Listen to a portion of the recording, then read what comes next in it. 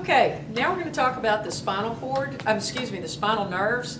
You have 31 pairs of spinal nerves. Remember, they're coming out from both sides of the spinal cord, so each one of these would make one pair. Remember, you have 7 cervical vertebrae, 12 thoracic vertebrae, 5 lumbar vertebrae, 5 sacral vertebrae, and then 1 coccyx. That adds up to 30, but you have 31 pairs of spinal nerves. So how does that work? Well, if you start up here in the cervical region of your body, you have the spinal nerves are going to exit on the superior aspect of each vertebra. So if you have 7 cervical vertebrae here, then it would make sense that you have 7 nerves coming off the top of each one of them. But on C7, or that last cervical vertebra, you actually have a spinal nerve pair coming off both the superior part of it and the inferior portion of it. So that gives you 8 cervical spinal nerves. Then you come down to the thoracic vertebra and the lumbar vertebra and then the sacral and coccyx area here.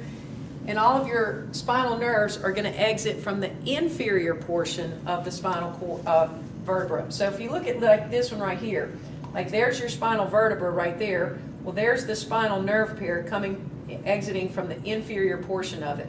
So you've got your spinal cord in there, and then the spinal nerves, which remember are made up of both sensory and motor functions there.